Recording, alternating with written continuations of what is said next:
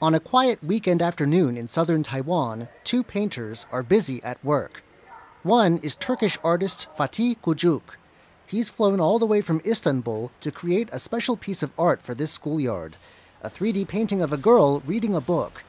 He's being helped by a local boy who's carefully painting inside the delicate chalk lines Kujuk has drawn.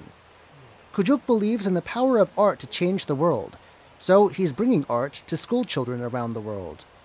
His work can be found at more than 200 schools in 14 countries, including several others in Taiwan. He's particularly passionate about teaching art at rural schools, like this one in Pingdong County. Okul öğrencileri oldukça heyecanlılar ve güler yüzlüler. İlk önce bu neşelerini ve heyecanlarını kaybetmemelerini onlara diliyorum. Bir sonraki ise seçtikleri meslek ne olursa olsun her zaman için insanlara iyi, doğruyu ve güzelliği anlatabilecek meslekler olsun istiyorum. It's not just the school children who are excited about Kujuk's art. Adults are just as enthusiastic about the benefits his teachings could have.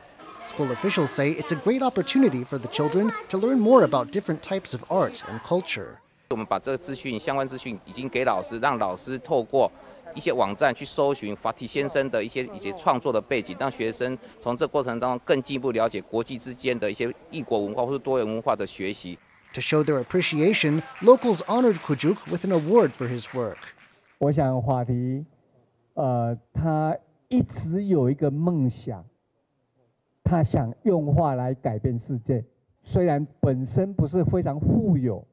但是他精神上是世界上最富有的，所以法提库奇克也会变成我们启丰国小永远的朋友。The school building is set to be rebuilt next year, but the painting will stay, and a mosaic copy of it will decorate the walls of the new building. It's a way for the locals to remember Kujuk and his artistic impact on this community. Patrick Chen and John Van Trieste for TaiwanPlus.